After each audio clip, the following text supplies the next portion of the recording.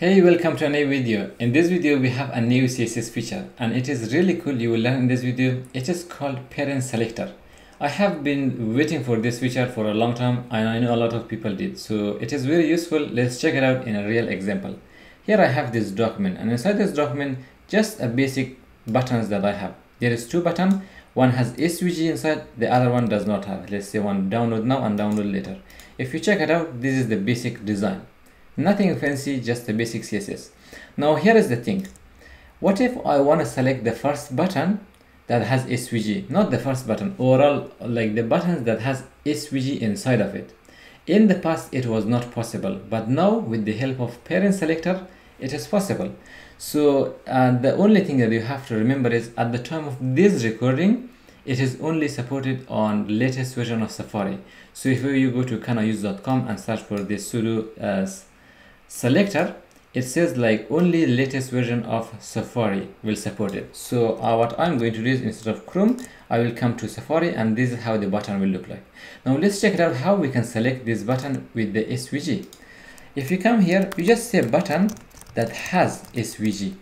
How cool is that? It is similar to not, but this one is checking for if it has.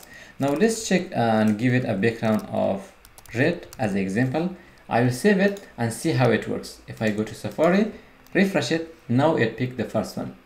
The good thing is this is just a basic example. In real world you will use a much more complex thing. In the past it was not possible. If you haven't faced this issue in the past, it means you didn't write a lot of code. So it is very useful to have this has pseudo selector now.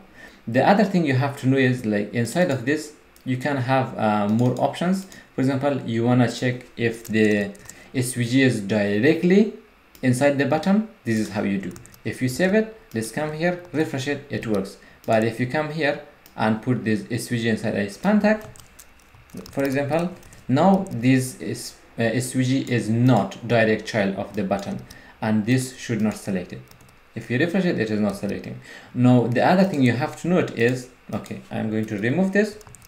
Now it should select all the SVG inside the button. Not SVG, of course, all the button that have SVG inside. Now if you check it in Chrome, it does not work at all because it does not support it. So if you don't have Safari, you have to wait for it for a little while until it is available. If you refresh it, now it works just fine. It is one of the coolest feature and I really like this feature. I hope soon it comes to other browsers also. I hope this video has been informative. Thank you for watching. I will see you in the next video.